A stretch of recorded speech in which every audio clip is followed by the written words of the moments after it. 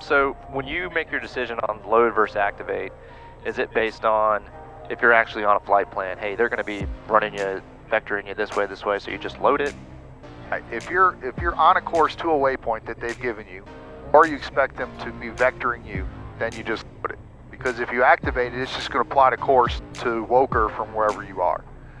So in this case, you can do either, because that's basically where we're going. But if they tell you to expect it, but you're on a course to wherever, they've given you a waypoint, don't activate it. All good there. So your map functions, I don't know if you ever looked at that. So you can turn things on and off on the map. So we have traffic on, we have the topo on, we don't have the terrain on. And NextRad we can turn on when you're in the air. Can't run terrain and NextRad at the same time because they use kind of the same color codings to show rain as they do terrain.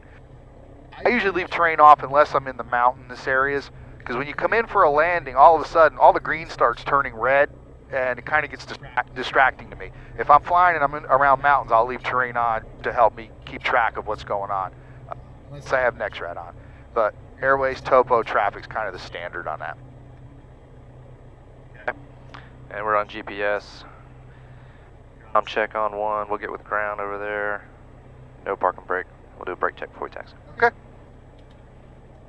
Alright, clear left, clear right. Today I'm flying with Ken. It's our 3rd flight together, I think. He's working on his instrument. And we're up and do some approaches today. Hasn't flown this plane much. And we flew yesterday in extremely gusty, turbulent conditions, and a bit of a challenge, I would say. When we landed yesterday, we had crosswind 17, gusting 26. Came back to Concord. Hopefully today will go a little better. Okay. Alright, landing light on. All the altimeters are set. We're in takeoff flaps. Fuel pump needs to be on. Rich, our forward to take off. Trim to take off and fullest tank, which can't go wrong today. Okay. Alright, 2, we're showing 2. Right rudder.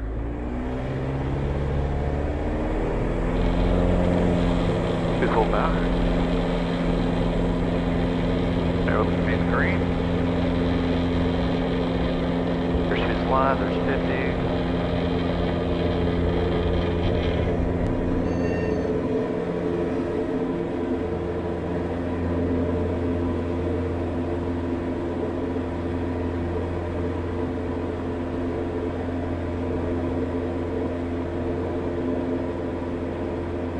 That's a lot smoother already. It does feel much better today. Typically adjust your prop now or once you turn on course? Well, usually what I do, my thing is I'll pull the flaps up first. Give that a second for the airspeed to settle down, and then pull my RPMs back. Mercer 604 Golf Concord, runway 2B Alpha. Okay. Clear to the right. Up, turn out on course. Alright, kill the fuel pump. And just do an initial lean check. I don't know that we said we're going to run. Did I give you a copy of this chart? No. This is at the POH, I'll have to get it. So, you know, we're not going that far, but for cruise, at 65% power, they give you the rating. So, 1,000 feet, it'd be 23.8 on the manifold, 2,200 on the RPM. We can run 23 square, 24 square, something like that for the amount of distance we're going. But these are your kind of your best combos. And 65% is generally what I run when I'm going somewhere. Tells you what they think your fuel consumption should be. Now that we leveled off, let's check this again. It's running a little hot. Alright, so we're heading direct to Woker. We don't need to do any kind of turn turn in lieu of hold in lieu of procedure turn or any of that kind of stuff. Until Victor, we got third active video. Departure is 2. But 108, so we talked about this yesterday in nav radio. GPS is going to pull up down ILS for us. Correct. We'll still look for it to ID. Right, it'll automatically switch to localizer, but you do need to confirm that. And since we're not running autopilot, you really shouldn't have to do anything. So as we get into Woker, or above 3,000 feet, crossing Woker, we're going to do the ILS, we'll start the descent down to 2,400 until we pick up the glide slope. No, fly level. Right, once you pass Woker, fly level until the glide slope comes down to you. And start descending to follow glide slope. The glide slope at Woker is going to be above you, right? Because it shoots up from the ground. I thought we were supposed to cross it at 2,400 to... John B, you cross at 2,400. Concord The Woker, if we start descending at Woker, we're probably going to stay under the glide slope for too long. Just 79 around or 4 We'll just fly level, straight into runway let the glide slope come down, straight in, and then runway intercept 2, it. And then 7949. if you're on glide slope, you should be at 2,400 at John B. Okay. Alright, so the winds are still coming from the southwest. That's fine. Come in, we'll do all circle to land, we'll do a full stop. Then you can get reprogrammed for, we'll try the other end. Alright, so just give me a quick rundown when we, so we're on an ILS, so about 1 dot above glide slope intercept, we're going to start configuring for our approach. What's our configuration going to be? We'll go through the flow, I guess just slightly before glide slope. Landing light, we'll go mixture full rich, prop full rich. We're going to get down to 90 knots. Landing gear's already down. And 1 notch of flaps. Take off. 1 notch. And then we'll ride that all the way down until we get to where I say, hey, you're out of the clouds. And then you would normally just configure for landing. Now in this case, I keep that going right in the downwind for our circle to land. Because you're pretty much set up for base at that point. The other thing too, we've got turn on your runway lights. We're at a non-towered airport, so when you do all that configuration, give the clicks, so you get your PAPI and your lights and everything.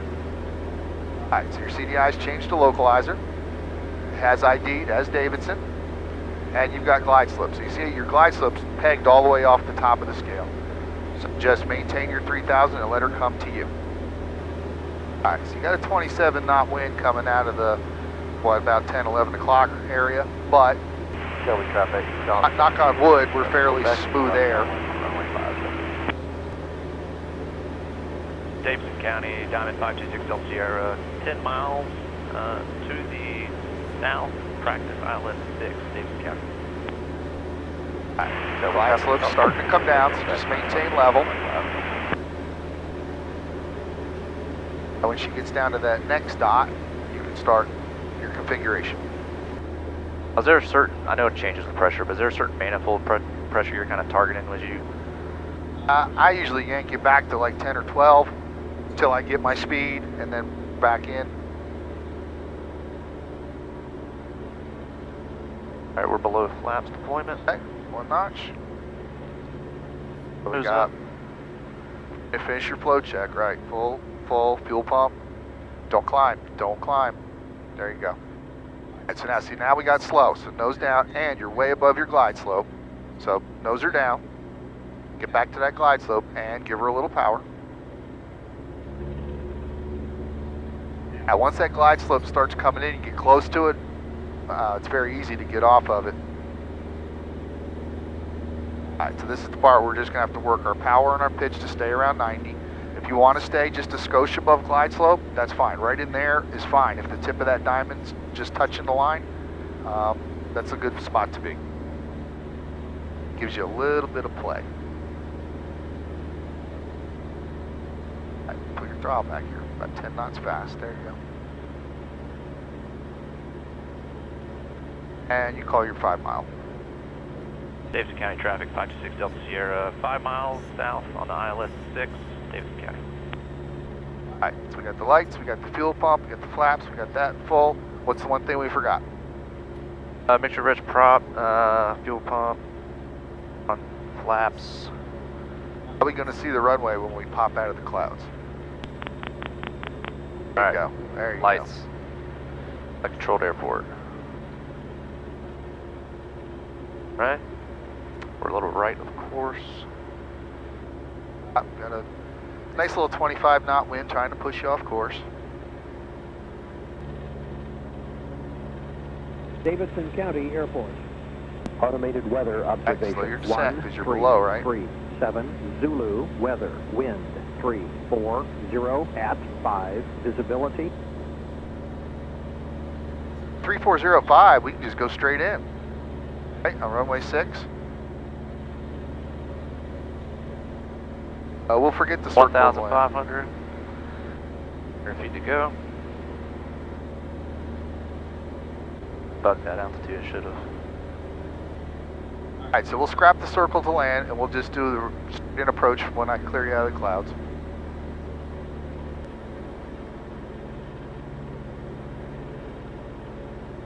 Okay, we just broke out of the clouds. Okay. Now we can slow her down to our approach speed. Get your last notch of flaps when you're ready.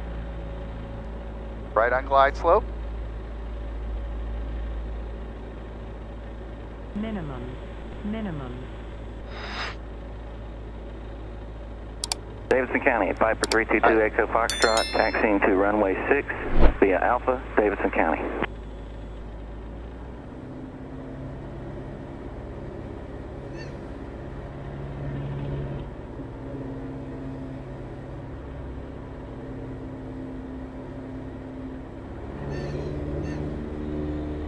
Let's just fly level for a little bit till we get our glide slope back. Watch your speed, there you go. Alright, now let's angle pointer right at the top of that 6.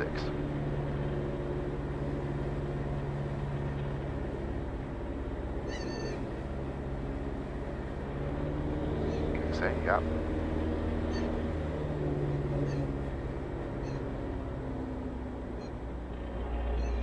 Get that nose to the right. Alright, down, let her come down. Alright.